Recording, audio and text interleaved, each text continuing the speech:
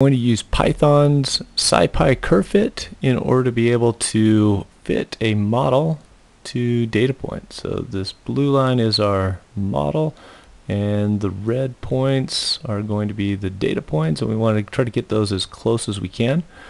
We're going to use this data file right here. If you'd like to follow along with this, you can come to the course website, and this is going to be problem number 4. Or homework number 4, problem 2. Let's go ahead and just import our data. And you can view this if you just select the link. There's our data. But let's just go ahead and import it with Pandas. And so I'll just import Pandas as PD. And then I'll say X is going to be my new data frame. And then I'll do read CSV. I'll just put that link inside the quote. And then let's just look at the first 5 rows of that. Okay, so here's my data, and I've done with this first action. Let's go down to this next one. Here are some conditional statements in Python. If you need to test, for example, the value of 5, we set it equal to 5 here. And then we had an if statement with the colon and our condition right here. And if that's true, then it's going to do this line, execute that line. And then we have an else if, another condition. If it's less than 4, then it will execute this line. And this else catches all the other conditions, and so in this case it'll print greater than 4. Okay, so we're going to need to use a conditional statement in our regression because we have this this step function that we're going to use to approximate the delay. And it's going to be equal to 0 when time is less than theta, and it's going to be equal to 1 when time is greater than or equal to theta. So let's just go ahead and rename some of our variables here just to shorten them a little bit. I'll say time equals x, and then I'll do time in minutes, and I'll just get the values from that. And then similarly I'll do that with y and do values. Okay, just get the values from those, shorten it a little bit for what we're going to be doing here. Okay, so I can just say, a shortened way to do an if statement, s equals and then 0 if time, and then I could just put in a time value here. One of those time values is less than theta. Else we're going to be equal to 0.4. So it's just a one-line way of doing it. If I had theta equals 0.4, then I could print my s function, and that's going to be equal to 0. And then as I start going up, that equals 0 still. And if I do 2, still equals 0. If I go to 5, okay, so now I've crossed over, and now it's 0.4. But let's implement this as if statement. Okay, so if time I is less than, okay, theta, then we're going to say that s equals 0, and if not, then s equals 1. Okay, so this is a little bit longer form of that same if statement.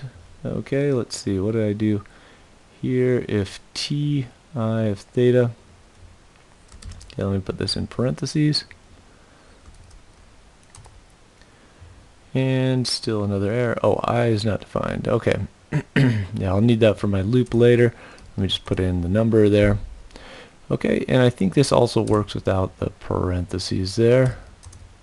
Okay, so here is our if statement, and we've just printed it. Okay, let's do this for all values of s. So I'm just going to need to create a new numpy array, import numpy as np, and let's just create an empty array of same length as t. And so you could do that, or you could do an empty like t. So it gets the length of t and makes an empty vector that's similar to what t is. Okay, or we could do n equals length of t. Okay, I'm actually going to need n here. and just do n values. Okay, and then for I in range n, then we could just cycle through this, and I'll just indent these. And then for each one of the s values, just index it by I, and also do t. Okay, as a function of I. Okay, now I'm going to have s values that are going to be zeros, and then after its time is greater than theta, then that's going to switch to 1. So that's going to tell us how much dead time we have.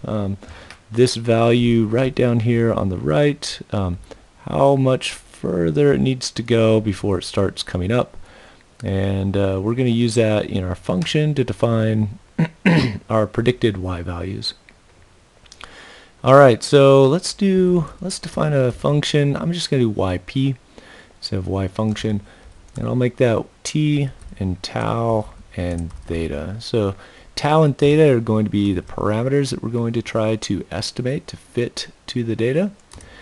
And then I need to here I'll just say that my y predicted value, okay, is going to be equal to 5.0. Okay, this is going to be this function right down here. This using the constants and this equation, I have my s of t. Okay, and I'm just going to build this this function. Okay, and this one's going to be negative, and then I have t minus theta, and we'll divide it by tau.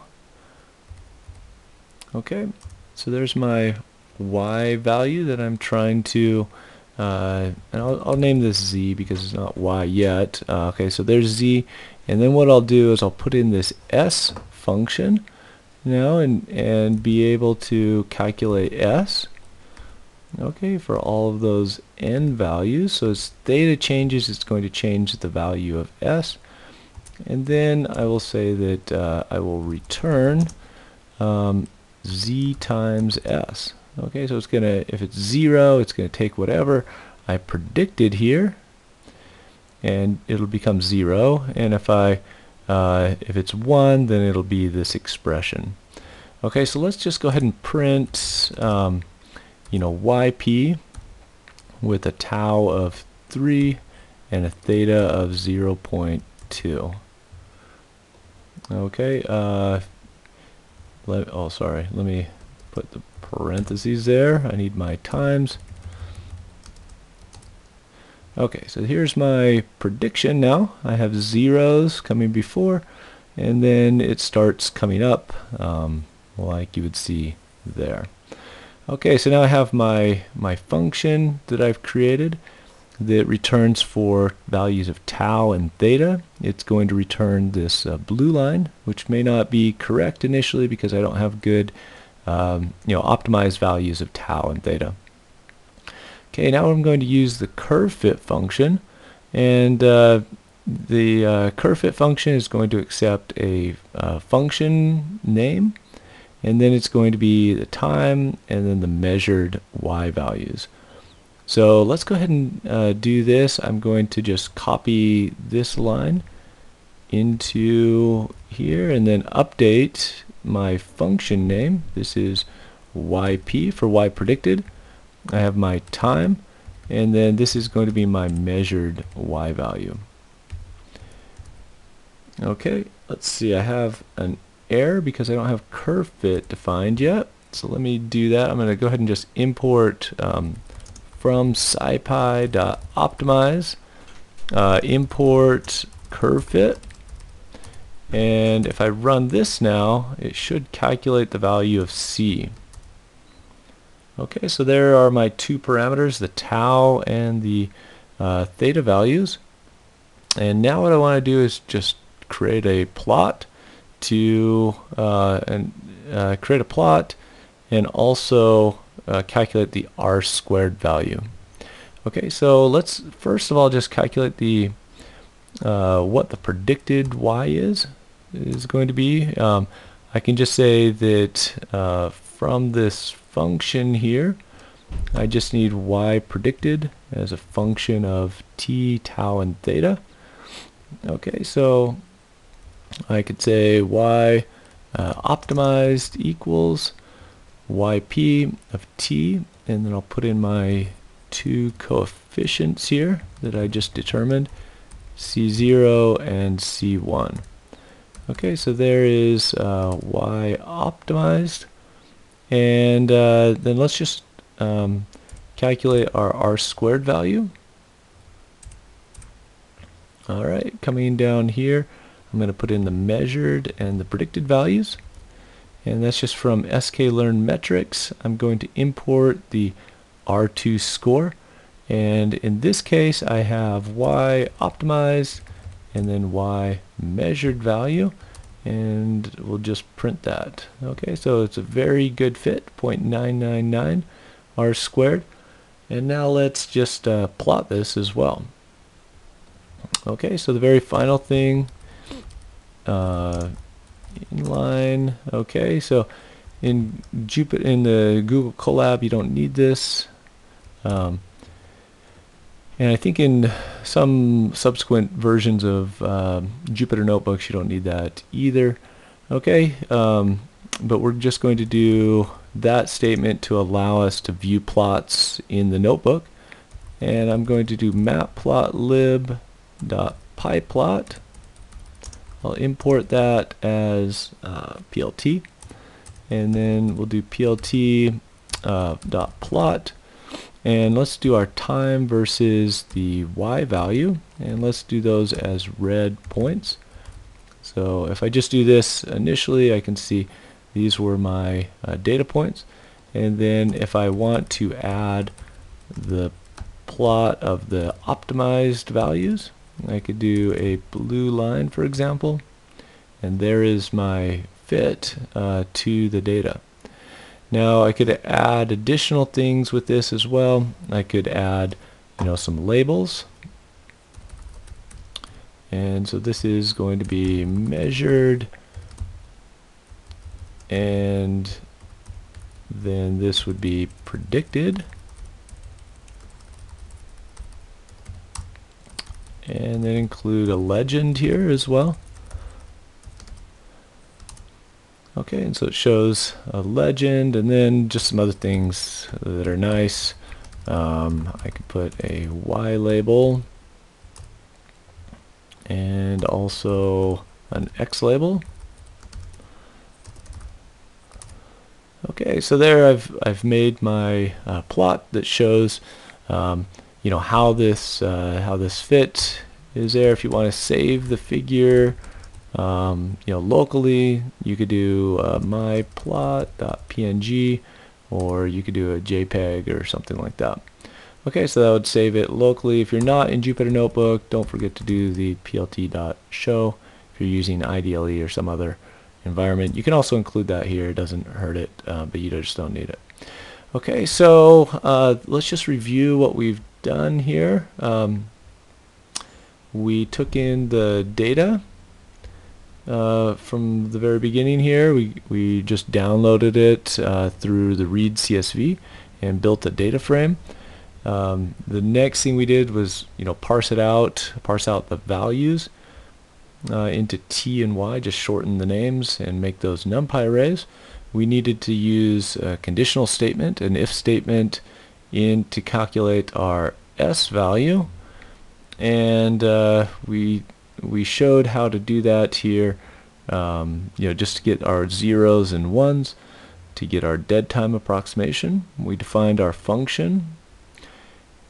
Okay, and then further down we then did our curve fit. Once we had our function, here's our curve fit. Okay, and then an r squared value as well, and a very good fit, and you can just see that from the plot as well. You can see that there's an excellent fit between the measured and the predicted values.